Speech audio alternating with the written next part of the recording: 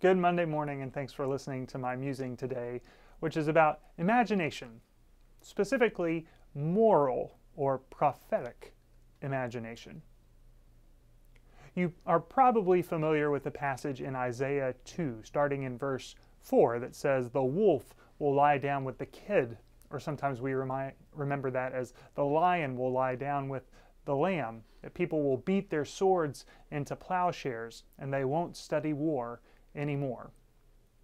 As we look through history, we don't find a lot of times where literally people have beaten their swords into plowshares, or figuratively they have changed their weapons of war into implements of creativity or farm implements, or whatever the case may be. And so what day was Isaiah talking about? Well, the day of the Lord is the answer. The long-awaited day of the Lord. The day of the Lord that meant something for people in the Old Testament, that Jesus talks about regularly, and that even today, 2,000 years removed from the life of the historical Jesus, we still imagine. When swords are beaten into plowshares, we have no need for war anymore. Every tear is wiped away from the eye, and we know peace. So what is happening in that passage? I think, specifically, and this is also according to Walter Brueggemann, the Old Testament scholar, Isaiah is practicing something called prophetic imagination. He's giving us an imaginary glimpse into what the world could be if the world was at peace, that even the lion and the lamb, natural predators, would lie down in peace. The child would play over the nest of the asp and would not be stricken. Now, do we think that's actually going to happen within history? In some senses, it's written to be beyond history. It is the peaceable kingdom. It is like the Garden of Eden. Nothing is harmed and everything is right with the world. And because of that vision, whenever we have songs related to that vision, perhaps it attunes us in our desires about what we would hope for, not just on the day of the Lord and not just beyond history, but in some sense within history. There are lots of places where we have what are often called flights of fancy, when people make certain kinds of proposals for the ways that the church should act or the ways that societies should act. They're easily dismissed as nonsense. And I am musing today about the place of that imaginary nonsense. How do we take certain maybe serious proposals about what the church could do, or what our governments could do, or what society at large does, and how do we say there is a place and a space for us to do exactly what the term moral imagination implies? Imagine the world as it could be.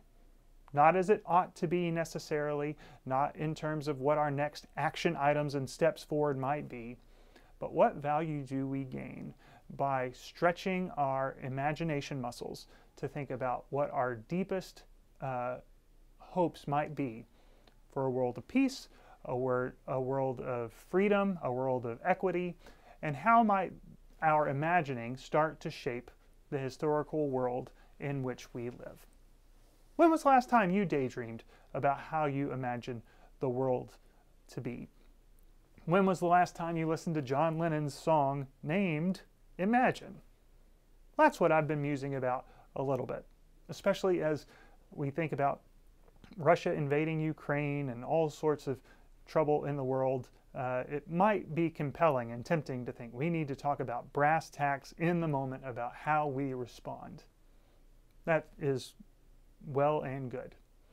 But at some point, we have to find time also to imagine and listen to the moral imaginations and the prophetic imaginations that have come before us, to think about how our minds might be shaped in the hope that there is some place for us to talk seriously about what it might mean to beat our swords into plowshares, weapons of destruction turned into implements of creation. That's what I've been musing about, and I have a little bit more to say in specific ways that people have done some moral imagining and some things that you might want to play with as you daydream. So if you're interested in those sorts of things, then I hope you will stick around. Basic universal income. Imagine that everyone in the world is broken out of the mold of living by $1 or $2 a day, and we all have a little something coming in our pockets. And why not? It used to be the case that thousands upon thousands upon thousands of people were all invested in agriculture or things very materialistic, that they were weavers who had to shear goats and sheep, and they worked on looms in their cottages, and they scrapped together their money. Now we have the Industrial Revolution. We have just as many shirts coming out, just as much linen, just as much cotton, just as much in the way of foodstuffs. So all the money that's made from that, and all the people who no longer need to be out in a field with a hoe, where does all that money go? Where's the time to just sit around and do nothing? I mean, we probably need more middle managers now to make sure that everything is running efficiently, but for all of that money and free time that we were supposed to get through mechanization, what are we supposed to do with it? Maybe it's the case that there is something like a freedom dividend, where because we live in such a prosperous world, not just a prosperous country, everyone is able to take home a little bit just because we're doing so amazingly well. You might immediately think, well, that sounds lazy, and why would we want to do something like that? Why would we just give money away? I bring you to the reason why we put our money in interest-yielding accounts. Make your money do the work. Just sit around and watch it grow. It's like people who put oil wells on their field or windmills on their property. If I had a wind turbine on my property, I would buy the best rocking chair that money could afford, and I would just watch that thing spin and watch the dollar signs go up in my head. Because I don't really want to work hard. I just want to watch money roll into my account. Moral imagination. In some ways, that's how we imagined pensions or retirement. It was not always the case that there was such a thing as retirement. It was not always the case that there were pensions.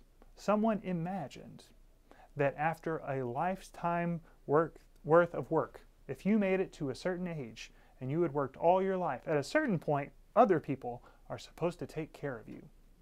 That wasn't a reality until someone dreamed it up.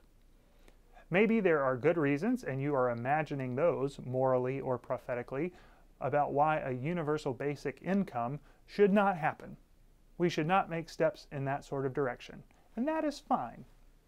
The point is, I imagine that a universal basic income pretty dramatically alters the way we think about receiving funds from all of the economy that exists around us. And wouldn't it be nice if you just sat around for a day while you're on a long car ride, or while you're waiting for a show to start, or there's a long line for a drive-through where you're picking up a coffee or something, to think, what sort of difference would a universal basic income make? How many people would continue to work hard because you probably want to make a little more than the bare minimum, maybe? How many freeloaders do you think they would be? How much retirement and Social Security do you need if you're always guaranteed a paycheck? Would this change the way that we fund college? Would this change the way we think about medical costs or retirement and pensions if instead there was one larger program based in universal basic income? Would you change it based on your location? Would you change it based on your age so that something like a program for universal basic income would guarantee a retirement for everyone, so that certain programs like Medicare and Medicaid weren't continually cash-strapped by older people? I have no idea. I am not trying to get this program off the ground. I'm just saying that I've been on a long car ride where I heard something on some radio station about giving people free money, and I thought, I like free money. What would that look like? That's an example of moral imagination. Imagining the world if it were just a little bit different, based on some sort of policy. We don't necessarily need to act on it unless our imagination captures us so much that we want to see a certain way of being put into practice. There are other policies that are often touted, at least phrases in the news and in the media and books that we might read, that pique my interest. Notably, a powerful one that drew a lot of ire was defund the police. I'm not asking you what your opinion is about defunding the police. I'm asking how much time did you take to imagine what that would look like. Once upon a time, I lived in London. And famously, London police officers, bobbies they call them, don't carry guns. There are a whole lot of reasons why England is different than the United States when it comes to guns. There are large histories related to that. But it is the case that while living there, I wondered, what would it be like if all of the United States police officers carried little sticks, little billy clubs, instead of firearms? Just as a flight of fancy, just to imagine it. Not to say that that would work here, we are a different culture, not to say that that's important, just to say I've imagined what that would be like. Imagining, willing ourselves to imagine, willing to talk about our daydreams, about different ways that the world could be, not unlike the lion laying down with the lamb, which probably means that humans are not supposed to eat lamb either. I don't know that for sure. Maybe we're the only carnivores left or omnivores left. But it just means we're able to think about new ways of being. In Genesis, we read that God gives humanity stewardship of the earth, often translated as dominion over the earth, and we have seen in mighty ways how we are able to shape the world around us with concrete and steel, with electricity, with 24-hour cities, with McDonald's, with refrigeration, with all sorts of things, with massive earth movers. We can shape the world in so many ways that people have to imagine before they implement. And so what sorts of ideas catch your fancy? How do you play with them in the most imaginative ways? Once upon a time, we watched shows like Star Trek, where they had little blocks that were completely wireless that allowed them to communicate with one another. We saw people talking on their wrists through little responders. And here I am talking to you with almost no strings attached. I have an iPhone in my pocket, just a little brick that helps me to FaceTime or call anyone anywhere around the world. Through the internet, there are not even charges related to international Skype or Zoom fees. And I can do all of that if I want on my wrist responder, Apple Watch. Those things have become realities. Human flight. How long did it take for the first people to think, man, I wish I was a bird, until we saw the Wright brothers taking flight based on some crazy things that Da Vinci drew up hundreds of years earlier? It is the case, and we have seen evidence, that the things that we imagine sometimes become a reality.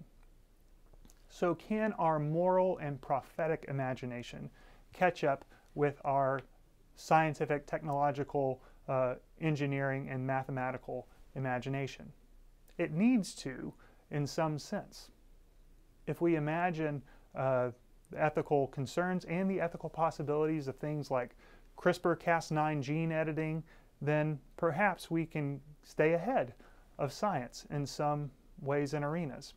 What does cloning mean for the future? We already know that there was a clone war based on the imaginations of Star Wars. So how do we play into that, enjoy that, discuss our differences? I think that is a task that God gives to us, which is an enjoyable task. God gives us our imagination, which, as best as we can tell, is a fairly large separation between us and the rest of the animal world. Sure, there are some great apes who've decided that rocks and sticks make a pretty good hammer, but we're the only ones with jackhammers. We're the only ones with hydraulic pumps for cast iron and those sorts of things. So what are the sorts of worlds and imaginings that you have that spark your interest, that are worth sharing? Because we need to think about the ways that the world could be if we ever hope to change it from the ways that it is. knowing that that started an awfully long time ago. Isaiah, a person who was afflicted by the Assyrians and then had his people displaced by the Babylonians, imagined a world in the midst of all of that chaos where it was complete peace. Even the wolf and the lamb could lie down together. That was the world he wanted to imagine when the world he saw was so far removed from that world of peace. What are the things that we really strive for? How do we reach for them? As Emerson says, with a reach that exceeds our grasp, or else what's a heaven for? How do you imagine that peaceable kingdom that you would like to be a part of? And maybe if you think about it long enough, how do you make some of those imaginings and fantasies become a reality? That's what I've been musing about today, and I hope you will too. Email me your craziest ideas. Maybe I'll send them out to others, and we'll have an award for the craziest moral imaginings that you could come up with. Thanks for listening to my musing today. I'm sure I'll have another, and I'll share it with you next Monday.